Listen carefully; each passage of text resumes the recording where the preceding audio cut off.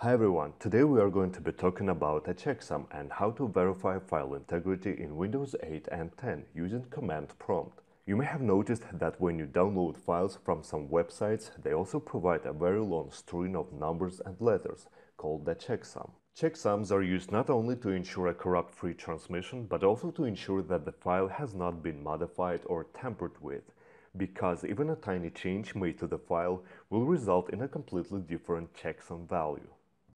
The most common checksums are MD5, SHA1 and SHA2, and Windows 8 and 10 includes a utility that makes verification process quick and easy.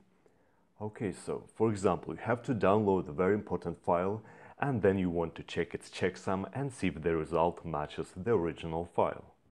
First, navigate to the folder containing the file you want to check. In my case, it's downloads.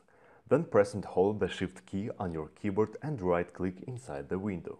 As you can see, the Shift key adds a new function to the menu. Click Open PowerShell window or Open Command window here if you're Windows 7 or 8 user.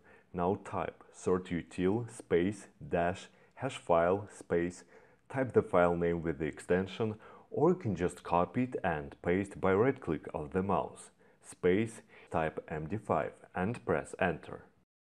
And here's MD5 checksum that matches the original value. In case if you need SHA1 checksum, press the up arrow key to repeat the command and simply change MD5 to SHA1 and press Enter. The value also matches the original checksum. And if you need SHA256, 384 or 512 checksums, simply type it after the name of the file and hit Enter. In some situations, it may be a very useful and beneficial tool, especially if you download files from unknown sources or torrent sites, so you can check if it's the same as the original file or maybe the file has been modified or even contains viruses.